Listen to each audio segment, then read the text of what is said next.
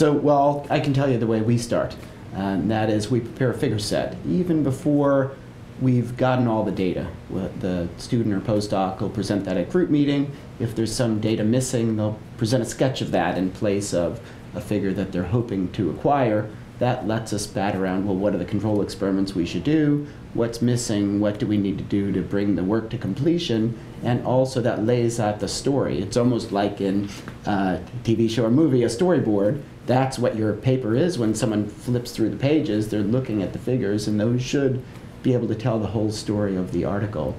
That feedback, I think, helps inform the sort of last run of experiments. We like to think of writing a paper as like a children's novel.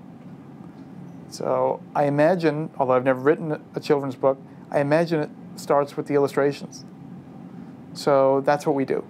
We work on the pictures first. Because I always tell my students it's very important that their paper be written with the clarity such that if a group of illiterate people were to look at your paper, they would still understand it.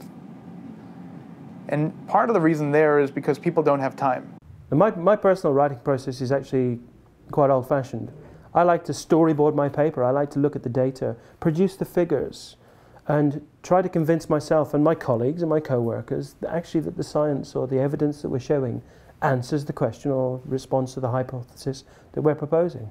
So we then move on to prepare the paper as a series of bullets which expand from the figures and the data. And only then do we look at the narrative and make sure that the argument and the scientific thrust of the paper is appropriate.